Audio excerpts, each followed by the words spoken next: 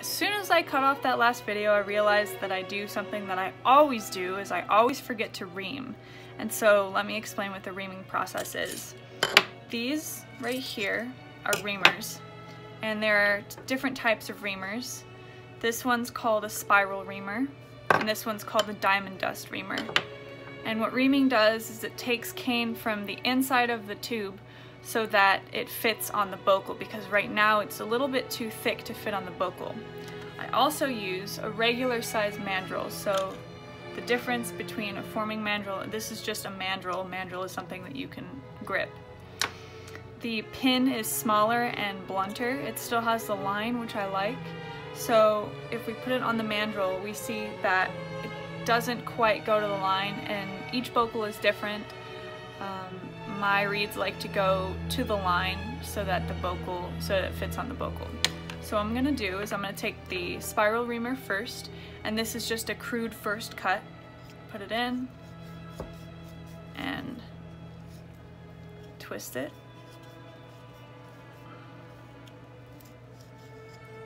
As you can see, there's cane coming out. And I just kind of blew it all the way there. Just gonna check. Almost there. So I don't need this anymore. And as you can see, I don't know if you can see actually, but there are little fragments of cane that we don't want getting into the bocal. So I'm gonna use this kind of fine-tune reamer, this diamond dust reamer, to get that to go away.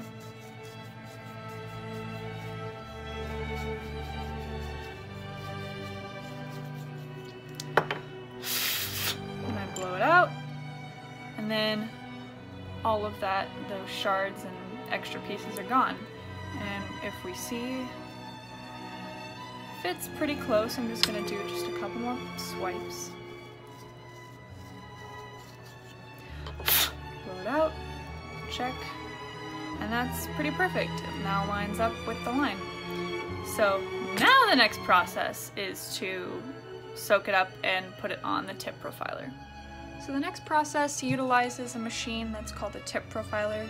A lot of people don't own a machine like this. I got this as a graduation present, so I've been using it for the last couple of years. It's a profiler, but it only does the tip of the reed, which eradicates the process of hand scraping the tip of the reed. So I only have to scrape the back of the reed and then do some further work to get a finished reed.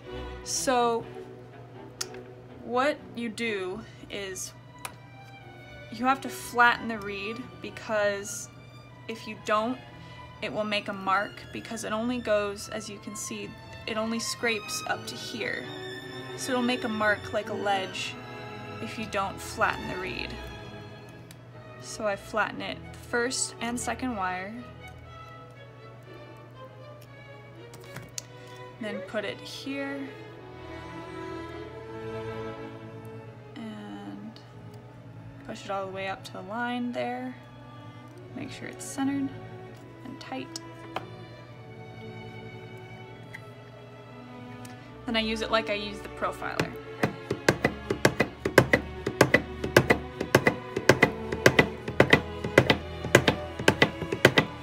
As you can see, it took off a lot of cane. I use this old toothbrush just to clean out the blade, make sure that there are no jams or anything. And I'll do it until it doesn't want to take any more cane off.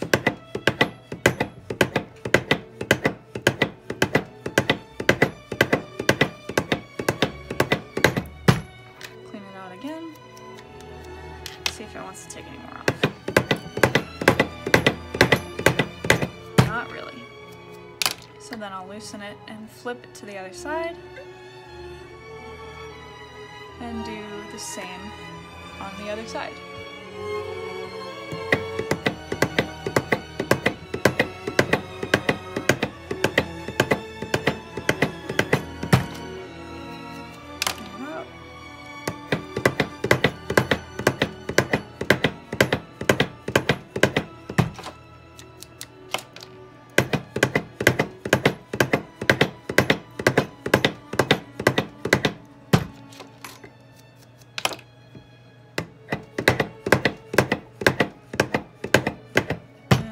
Good. So the the way that this works, and the way that the profiler works as well, there's a wheel here, a blade here, which let me clean out, and this, it's called a template. And you can see kind of here that there's usage marks from where the wheel has been pulling into, and these templates can be changed according to however you want your reed to look. And so for the profiler, the template has certain measurements wired into it, and that's the way that this template is also shaped. It's shaped so that it takes more out of the corners, or the wings as they're called, and leaves more in the center. And people can change it how they want. So that's how a tip profiler and a regular profiler work. So now I'm just going to be using the same forming pin that I used before, like this, to re-round the inside because I flattened it. So I'm just going to re-round it here. And I'll show you now, when you're working with the wires, if you squeeze anywhere on the wire, it changes the opening of the actual reed. So as you can see here, it's pretty closed now, but if I squeeze the first wire, so if I squeeze the first wire from this side, it will open up the reed. I hope you can see that. It'll open up the reed. And that's too much, so I'm just going to close it, and it does the opposite.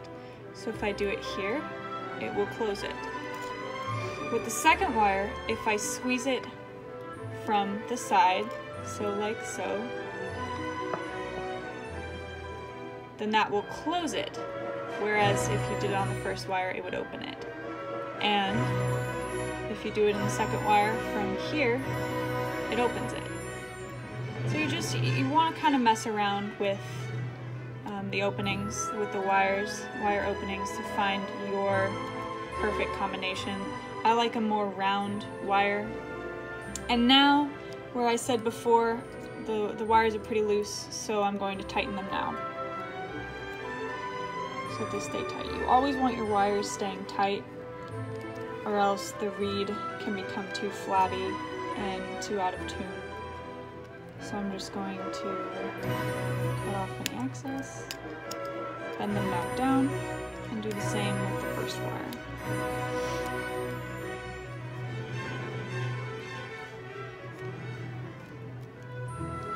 That's pretty good.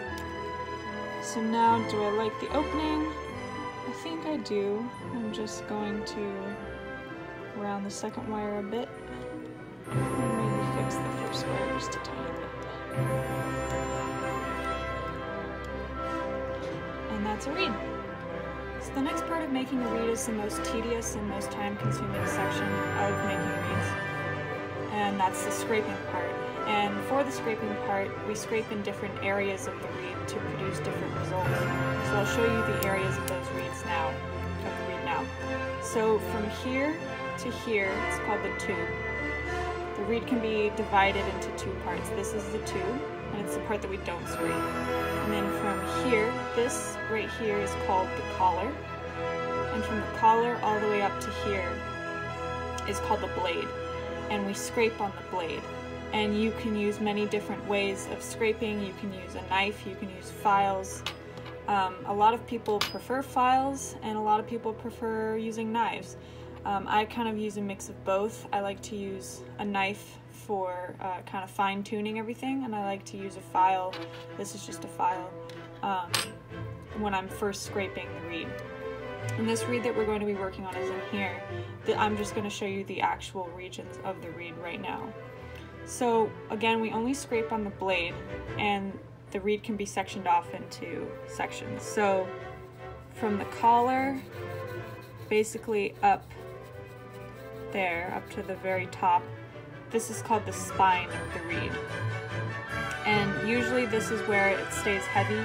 The spine can produce high notes, and if you scrape too much in this area right here, it can cause your high notes to not want to come out or not want to be in tune. So we don't want that, so we want to keep this back part of the reed pretty heavy. And then from here to about here. Try that again.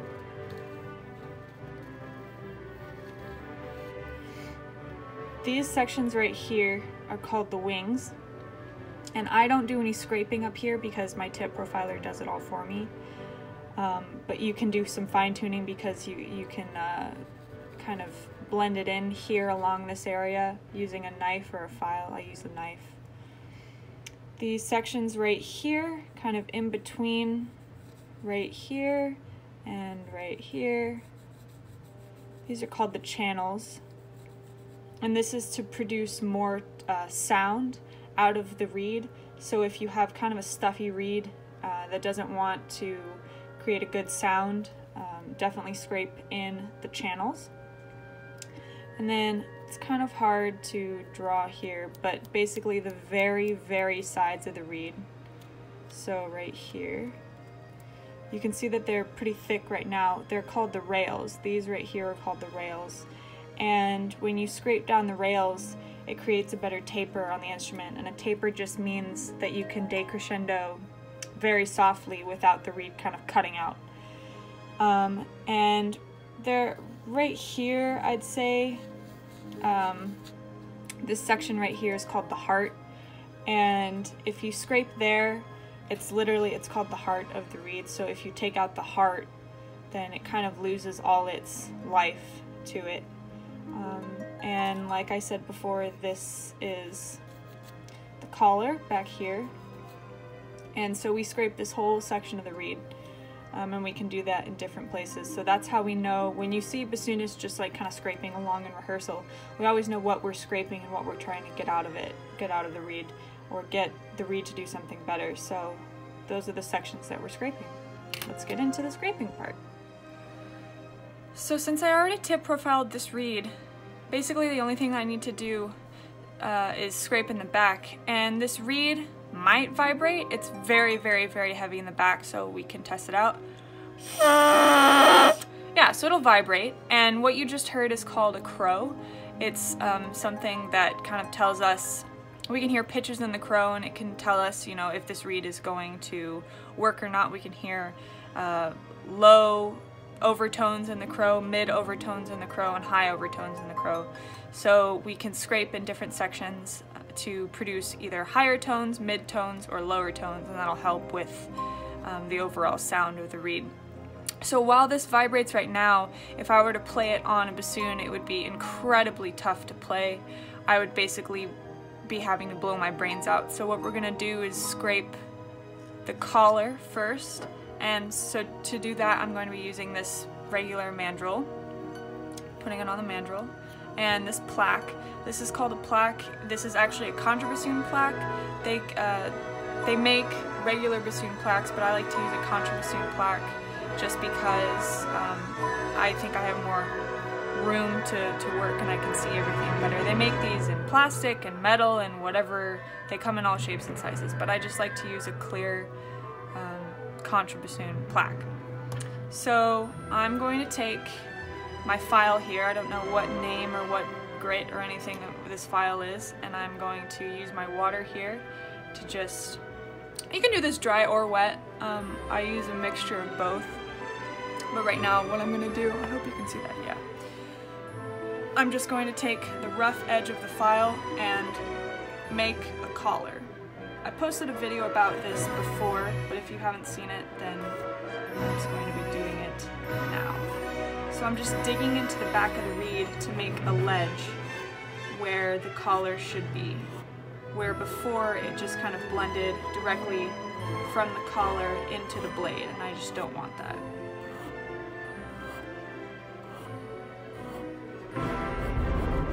Just kind of blending things out.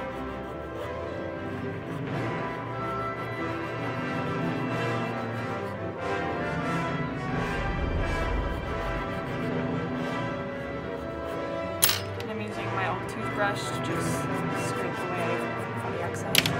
And now, as you can see, you can see more from the side. I've scraped there, whereas on this side I haven't. So you can see where it just blends in effortlessly. On this side there's now a ledge, and I like that. Some people prefer to keep it like this side. I like it. So I'm going to do that to the other side using the same process, so using this file.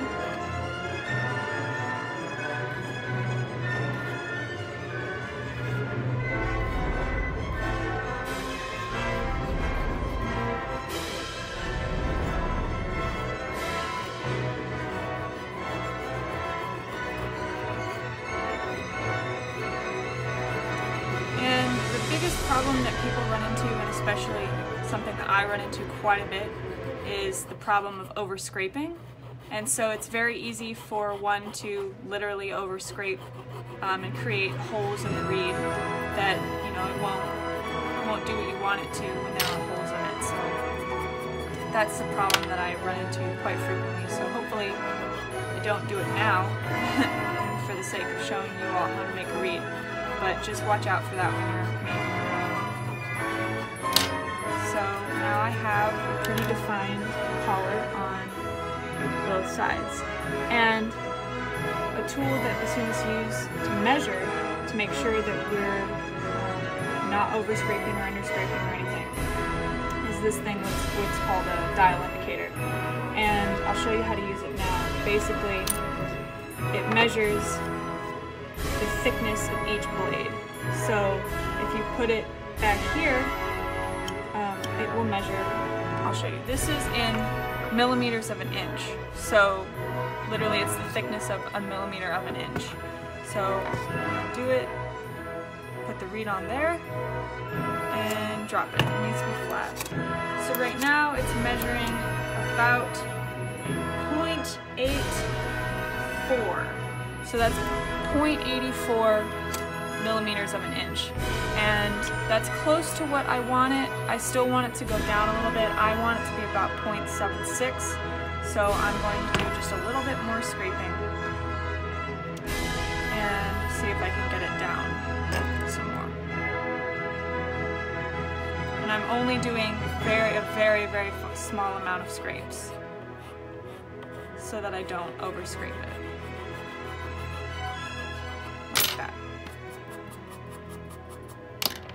I'm just going to measure it again, and now it's measuring. Only went down to about 0.81, so it's just a very time-consuming process. But if you over scrape, then you've lost everything. So I'm going to try and go very slowly so that I don't over scrape.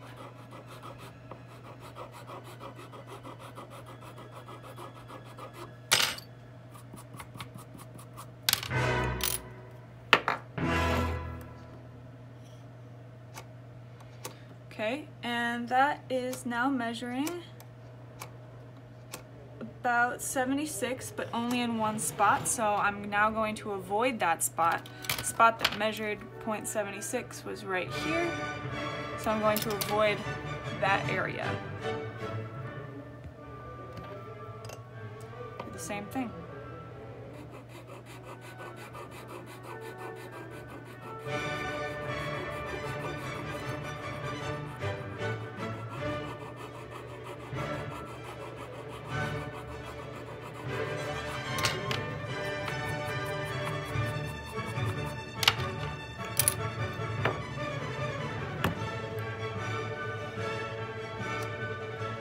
It's still pretty thick.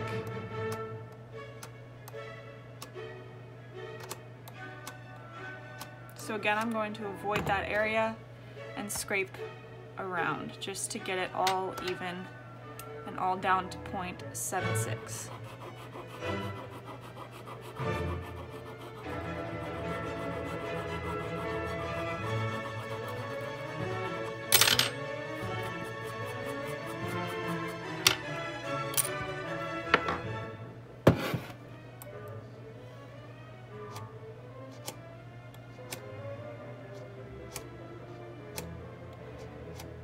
I think that is pretty good. So now it's down to 0.76 all around this back collar area. So I think for now I'm just going to show you one side. Just make sure that whatever you do to one side you want to do to the other, because you don't want one side to be uneven with the other, because they're going to be vibrating against each other, so you want them to be parallel. So after I get the back done, I'm just going to do a general scraping from about 11 millimeters up on the reed to, my teacher likes to call this the fingernail. And this is where the wings and the tip are, and they're already thin enough, so I'm not going to touch those areas, and I'm not going to touch behind here. So I'm only going to be doing a general scraping in this area.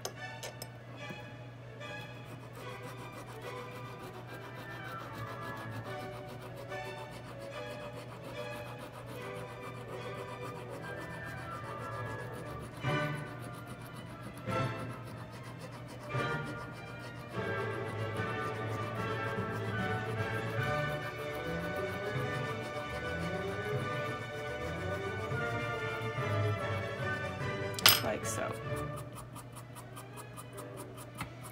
And I really only use the dial indicator in the back. Other than that, I use the light. Let me see if I can actually show you all what it looks like. So I use this lamp right here, and you can see, it'll focus. Well, it's kind of hard to see. You can see that there's light kind of showing through the actual reed, and that's called a profile.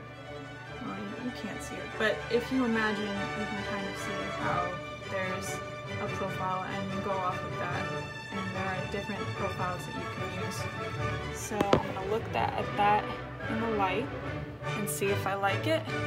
And I do, but what I'm going to do now is use this knife to do more in the fingernail area. And most people use a mandrel. I think it's actually easier for me to just use my hands, and I hold the reed like this with the plaque in it, take the knife and scrape just in that fingernail area that I showed before. Doing very, very little here because it's very easy to over scrape.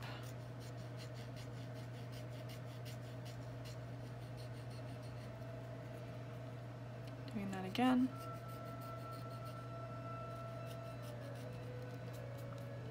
And leaving it like that for now. So that's basically what the first scrape looks like when working on reeds. What I like to do after it dries, because when it dries it will all change, so you don't want to do everything and then play it and think that it sounds good just to have it change completely the next day. So I usually go through a drying process where I just let it sit for a day, and then I come back to it the next day and see what I need to do. And usually in that next day I like to scrape in the channels. That's basically where I scrape for the remainder of scraping on the reed. I scrape in the channels and I scrape in the rails because the rails seem to be pretty thick, and so if I scrape the rails, I'll show you what it looks like because I'm going to be doing it anyway. So if you can see, this is, the plaque is kind of separating, there, that's a better view. The plaque is separating the two rails, so you can see just how thick the rail is. So I'm going to take my knife, and I'll use a mandrel for this. I'm going to take my knife, hold it like this, and just do kind of an overall scraping of just the rails. So it's turned at a side, so I'm just getting the rails here. I'm going to use that. And as you can see from before, the very, very side has gone down drastically. I'm going to do a little bit more in the back because it's still kind of heavy in the back. Again, I'm using a very, very light touch, something that you could even do on yourself on your nail or your skin or whatever, and not cut yourself.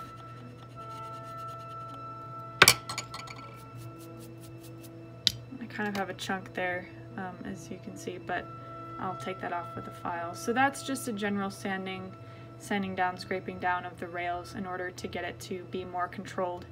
And usually in the second day scrape, I will do channel scraping, which I'll show you now.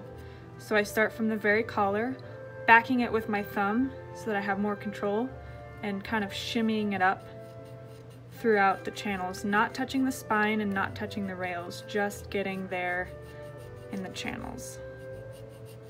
I only do a little bit, and I do the same on this side. Again, just in the channels.